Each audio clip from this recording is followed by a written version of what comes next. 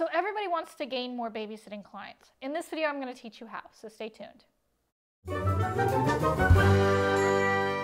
Hey sitters, welcome back to another video. It is Lydia. Thanks for joining me. Today's going to be a good one. I can feel it because I'm sharing a secret with you. I really want to give you guys the first step that I did to really propel me into my business. Right now I have over 150 clients, and I've got 6 girls working for me, and it's just growing by the day. And my secret to that is building an email list. And I know it sounds simple, it sounds crazy that really propelled me into a full-blown business, but it's the truth, and I want to help you guys get started as well. So stay to the very end. Make sure you get all the information, because all of this is going to be important and pertinent to you building your email list as well. I do want to say something before we completely dive into this. Business building is not easy. It takes a lot of time, effort, energy, passion. It is money. It is not simple. It's really difficult. There's highs and lows, and some days I want to throw the towel in. I want to be done. Some days I'm on top of the world and I love what I do. I love what I do regardless, but I love that I'm building a business. I can't wait to see this flourish, and I have so many things I want to do with this business, and sometimes I can't even focus on one task because I want to juggle all these other tasks. But there's certain things you can do to implement that can make these rough roads simpler or easier or smoother, depending on how you look at it. So by building an email list, I made things a little simpler for me down the road. I didn't know it at the time. It just happened to work out for me.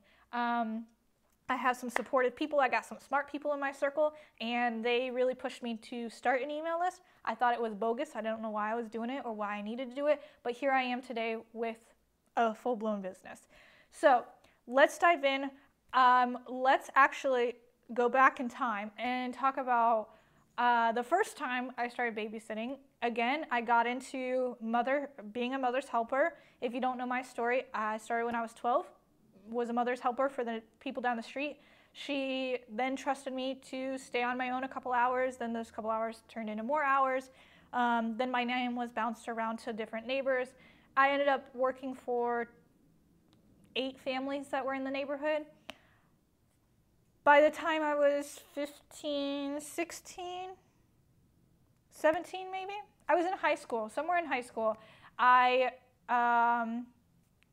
worked with my family and kind of talked to them about, like, man, this thing's really growing. I'm starting to gain a lot of clients. I can't keep things straight. A lot of people are reaching out to me. I'm getting text messages all day, every day. And they talked about doing an email list. Why don't you send out your availability, right? You know your availability, send it out to them so that they know it, and that way they don't have to bug you and ask you or blow up your phone every day to see what availability you have. So that's where it got started. Now let's talk about, okay, how do I get these emails from these people? How do I get some random emails or people to give me their emails? How do I market myself or collect those emails? I don't want you to think that you're going door to door to collect those emails or trying to recruit families. I don't want you to do that. I want you to, again, I always say this, use your resources. Those families that you have already babysat for, the families that you work for now, use them. Don't use them. That sounds mean, but use them. They're there and they're supporting you. If they truly see that you have a passion for this, they're going to support you. Which leads me into my babysitting binder. If you haven't already seen the video of me putting this together, talking about why it's important, what I use it for, go check that out. I'll put it in the description below. All of these forms I will put in the description below as well, where you can find them. But in here I have my new family information form. On that form, guess what? It collects emails. So on that form, you can put a box that says, or a sentence that says, would you like to be added to my weekly emails that give or share my availability? Yes or no? And if they check yes, most of the parents would like that. They check yes, and you can add them to the email list. Now, so when I started that, that's how I got started. I would also see families at the park that I'd recognize and see there often, I see in my community, and I would talk to them. I'm very good at starting a conversation that doesn't need to be started, so I'm very social and I can talk to anybody about anything.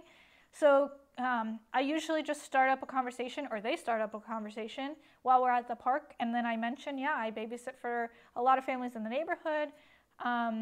At the time, I just said, yeah, I send out an email with my availability. If you want to be added to it, I can take your email and add you to that. A lot of my clients would share that email. The forward button was my marketing tool. Forward in the bottom of the emails, I would always say, if you know of anybody who would like to receive these emails, please send this email to them, or you can send me their email and I will add them to the list. I kid you not, I probably gained 20 clients, 20 emails just by that sentence alone. Share this with your friends, share this with your neighbors. Send me their emails if they would like to be added to this email list. And that's really how it started gaining traction.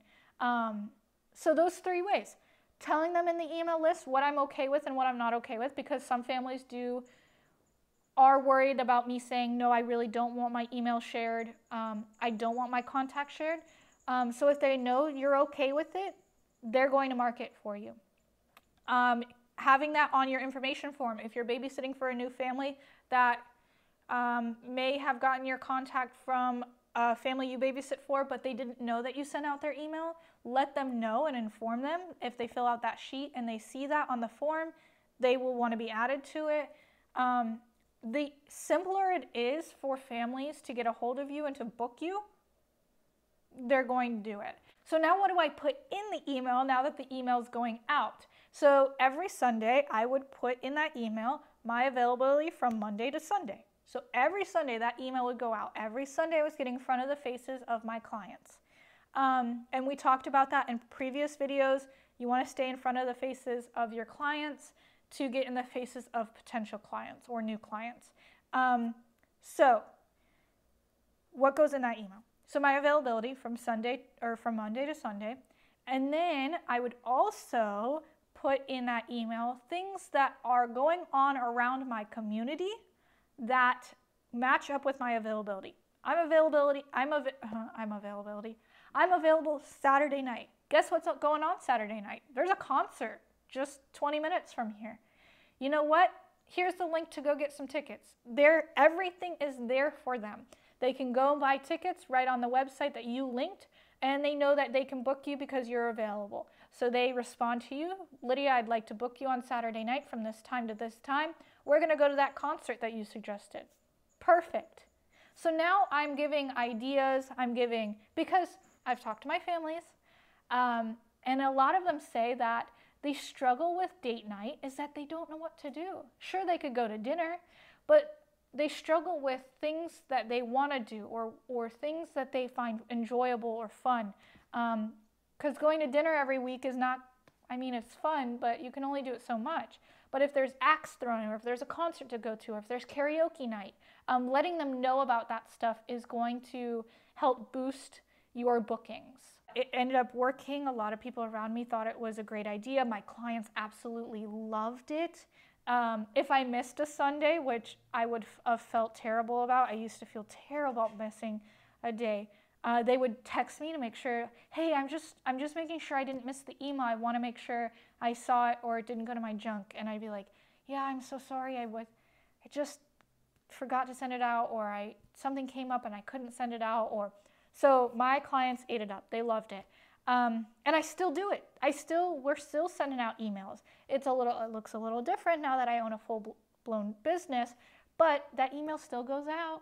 I did take a break. When my grandmother was living with us and that whole situation, but it's back on, and the parents, again, are loving it. So that is my little piece of advice. There's a lot more that I did. There's a lot more that I implemented to make this a full-blown business. And if you're interested, I may have to share a little more secrets with you. But that is the first step to building a true business. I think it really helped me in my business. I think it will help you If you're looking to create a business, if you're even just looking to build your clientele, I think an email list is the perfect way to market yourself, and that's the perfect way to go. If you guys have any questions, please let me know down in the comment section below. Go check out the babysitting binder, putting it together, the video. Go check out the forms. You can go find those. Yeah, what a secret to spill. I'm nervous. Don't tell anybody that I told you. But alrighty, I will see you guys in the next video, and thanks for watching.